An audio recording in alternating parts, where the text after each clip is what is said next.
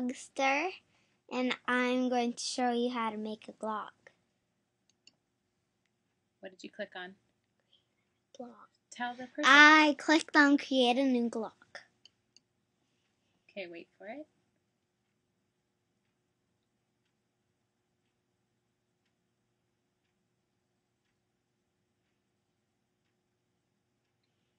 And then it always shows this, so to remove it, you click on it and press the trash can. Can you remind me what grade you're in? I forgot. Oh, sorry, I'm in 3rd grade, and I'm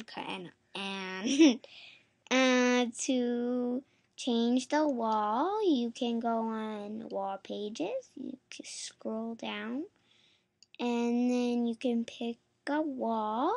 And if you want to go past that, you click this arrow. Let's say I could click this one. And then when you click it, you press use it. And it ends up, you press exit. And if you want to get rid of this, you press that. And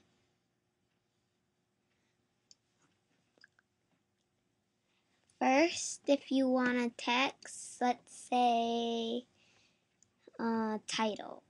And then you could press next. And then you could press this. I'm going to use it.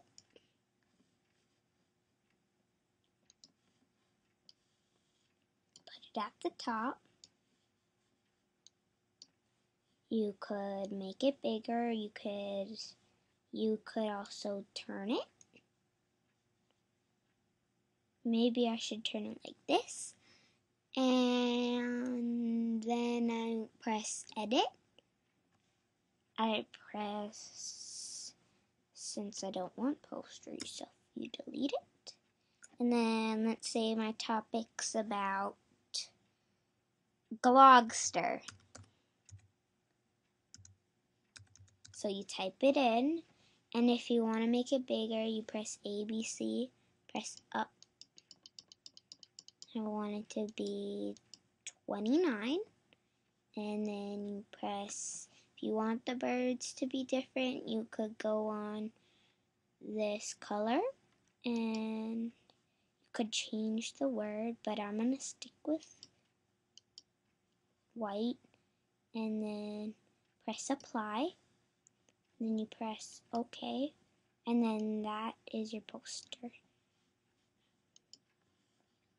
And about glogster, maybe if you like want to type something, you could press